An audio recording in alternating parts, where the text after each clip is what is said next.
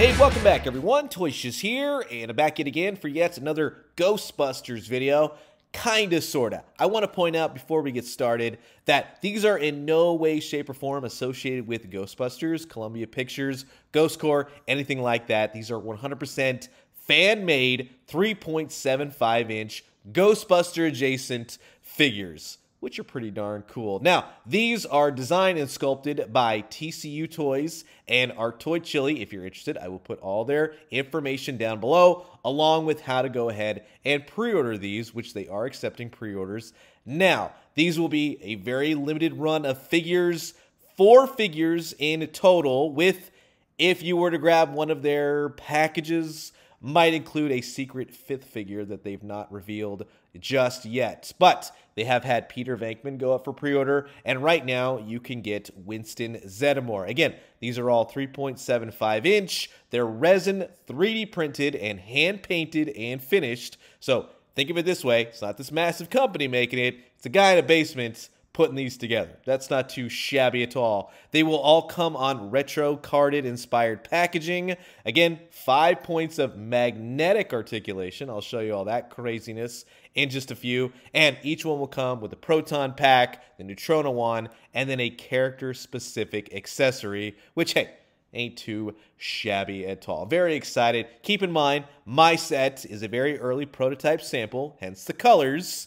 But in either case, this is going to be fun. Sit back, relax, grab yourself a nice hot spooktacular cup of coffee. This is an early look at the brand new TCU Toys and ArtToy Chile, the 3.75-inch retro-inspired Ghostbusters. And while I got all you ghost breakers here, I just want to say thanks so much for always checking out my YouTube videos. If you haven't already, please do consider subscribing. Old toys, new toys, daily news updates.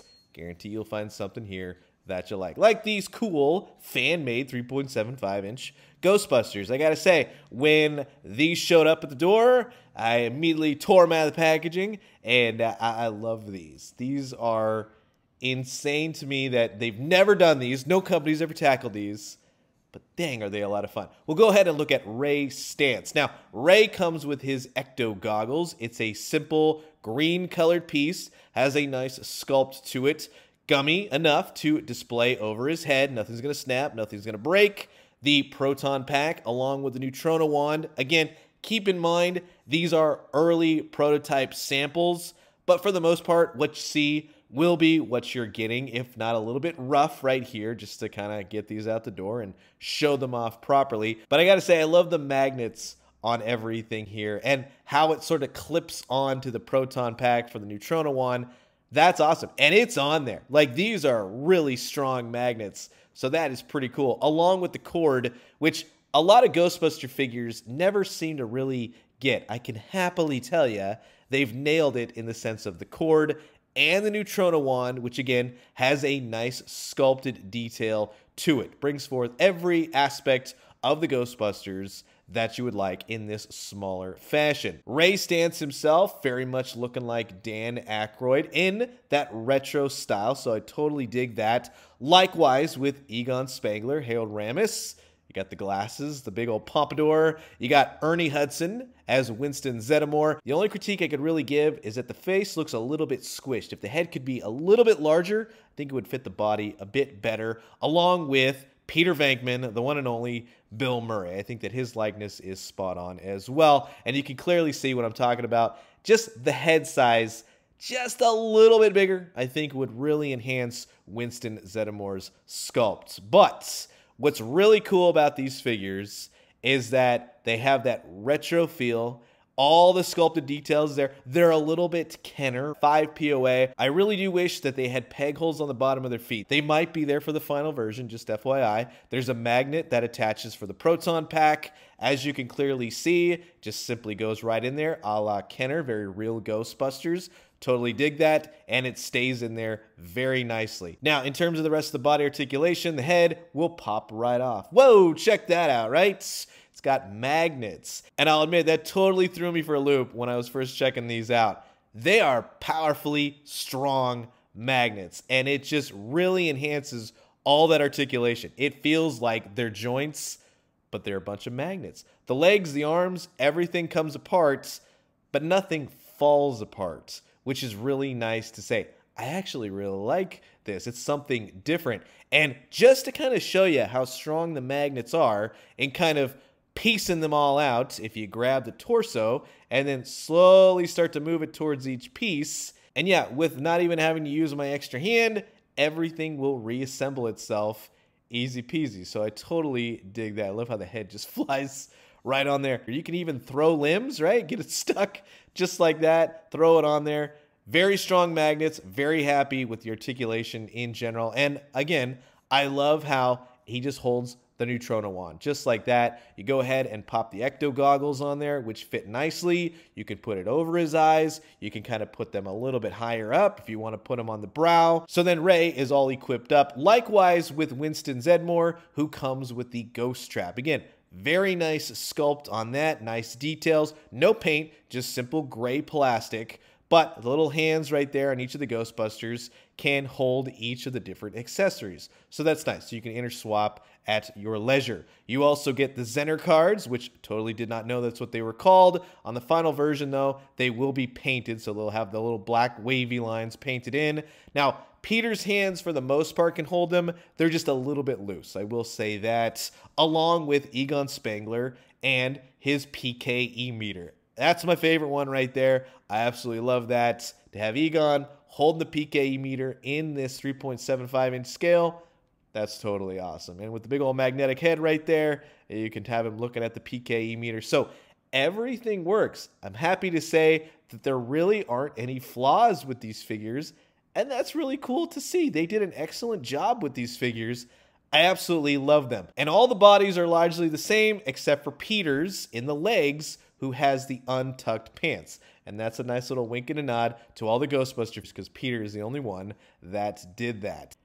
Now, just to kind of show you the scale overall, again, these being 3.75-inch up against the Kenner, the Real Ghostbusters, and the Diamond Select Real Ghostbusters. So yes, they are very much on that teeny tiny end of the action figure spectrum, because then you get to see they're lining up perfectly with Star Wars 3.75-inch, Power of the Force 2, yada yada. So you could probably have Egon riding a Bantha if you want, but in the meantime, he could be throwing around the Inquisitor's dual-bladed lightsaber. A lot of fun can be had, a lot of pictures, I'm sure, as well. Kenner Real Ghostbuster Ghosts, these definitely do work. Now, keep in mind, the Kenner Real Ghostbusters in line with the 5-inch sort of scale, but having larger ghosts with these 3.75-inch figures, well, that ain't too shabby at all. Traps out! Now, undoubtedly, if you have been a Ghostbuster fan this long, you surely have some sort of Stay Puft Marshmallow Man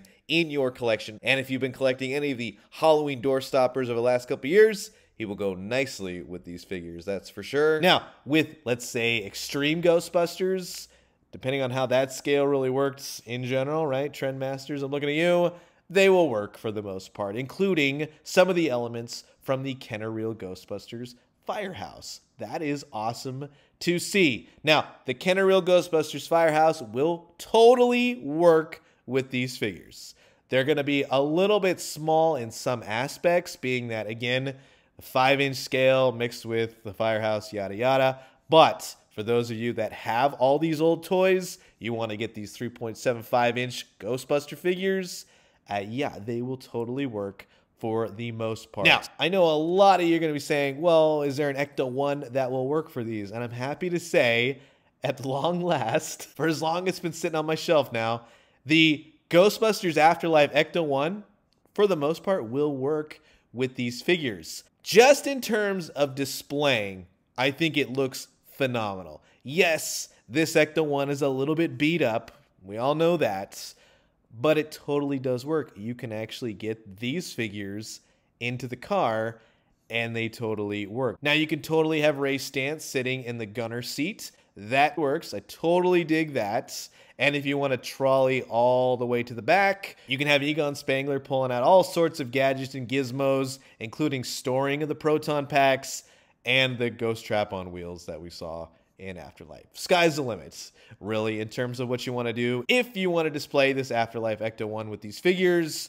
But in all honesty, yeah, that is probably your best bet thus far unless someone makes one a little bit more in scale. Now, I just want to clear something up. While you can get Peter in the passenger seat, the steering wheel is still too incredibly low. So that presents a problem. It's always presented a problem, even for these 3.75-inch figures. Although you can get Winston in the driver's seat, right? You could totally make that work. Well, at least half of him. You're going to have to pop the legs off. The legs will not go around the width of the steering wheel. Once you close the door, though, and you see them inside the Ecto, no one is going to be the wiser. So that totally works in that sense, but we'll know. We'll all know that he doesn't have legs. Likewise in the back, while you can get him seated in the gunner seat while it's out, inside is going to be a completely different case. There's a lot of different machinery going on back there. Now, just before we conclude, we have a very important Ghostbuster test that always needs to be conducted with any new Ghostbuster action figures.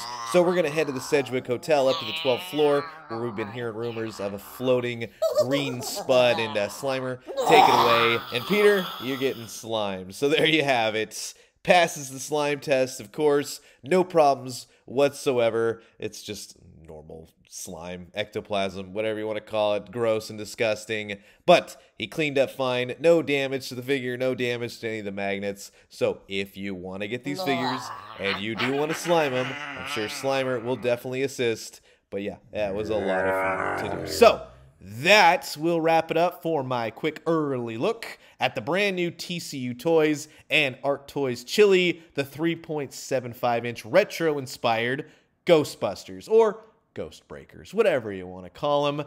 I think they nailed it. I love the magnetic articulation. The sculpts are great. Now, again, these will all be fully painted in the final versions, but these are early samples. Things may change in the painting as they keep going, but if you want to go ahead and grab them, they are available for pre-order now. Again, all the information will be down in the description below. Thank you again to TCU Toys and ArtToys Chile for sending these over. Had an absolute blast checking these out, and I hope you guys enjoyed the video as well. You've heard my thoughts. Now I'm curious to know yours. Comment below, let me know. Let's talk everything Ghost Breakers. And I'm going to leave you guys with that. As always, drink some great coffee, eat some great food, but most importantly, remember, I'm just ecstatic that after all this time, we finally have Ghostbuster toys that can fit in that dang ol' Afterlife Ecto 1. Hallelujah! When they do, let me know what you found. I'll talk to you guys soon. Adios.